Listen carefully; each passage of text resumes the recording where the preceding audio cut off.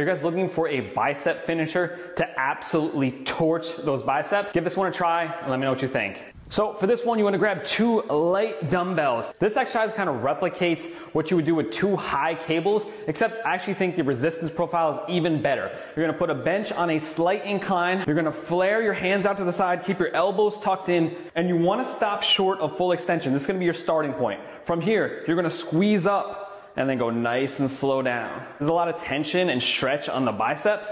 It absolutely torches them and really overloads them at the lengthened position. You don't want to come up too high, so you don't want to come all the way up here and let the tension come off. So you're going to stop, I don't know what angle that is, but maybe at about a 30-degree angle at the top, and then go almost all the way down and then come back up to that 30-degree angle. All your intentions are focused on those bicep fibers, moving it. Give this a try. It's fucking burning my biceps right now. Let me know what you think down in the comments below.